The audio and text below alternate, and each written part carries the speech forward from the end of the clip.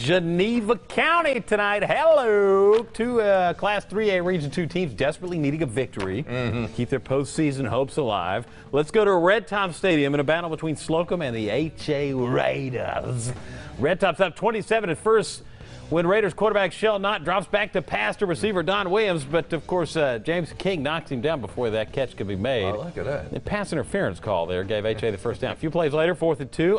The quarterback keeper, they moved the pile. All right, so we're on the next play now. However, the Raiders not able to do anything on their next 4th down attempt. Ott sacked by a couple of Slocomb players. And in there. This is Braden Whitaker right here says, I'm making the highlights tonight on the extra point. And he did a good job at it. He did a good job at it. Slocomb wins at 42-7. Not really surprised there.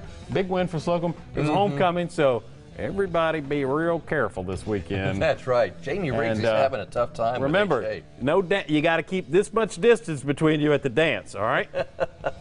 Drake, what's going on?